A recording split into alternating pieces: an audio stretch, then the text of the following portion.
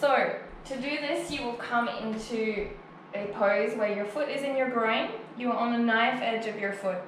Okay, that's to protect your knee, and then you will try to roll over onto your hip. Staying here if you do not have that flexibility and you're finding that you're rolling here to avoid any pain. Make sure your shoulders are down, your chest is up, and your body is open to the possibilities of the movement.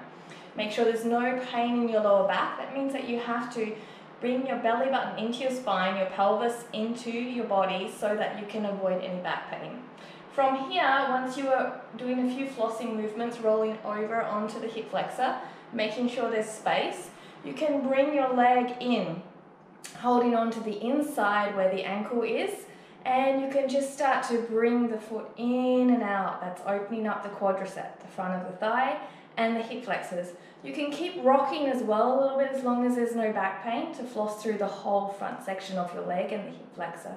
If you're feeling comfortable there, you can bring it down for a little bit of a stretch and hold here before you take it to the next section. So from here, usually we would grab onto the foot and do the flip grip for the king pigeon, but this time we're going to place the toes into the elbow, okay? So this is going to be where you hold, and if you find that you have balance and can take your hand off, you can stay here and start here by grabbing on two hands. If you still have room for movement and you feel like your balance is comfortable, bring your hand up over, lift up into the shoulders, and bring your arm back. From there, it is behind your head is not pushing forward, your head is open, your chest is open, your shoulders are down. And grab your hands together, and then start nice slow breaths looking forward. And here is your mermaid variation. It's a great alternative to the flip grip, which is the king pigeon here. For a lot of people do not have that shoulder opportunity, so you still get all the benefits of the pose without the restrictions of the shoulders.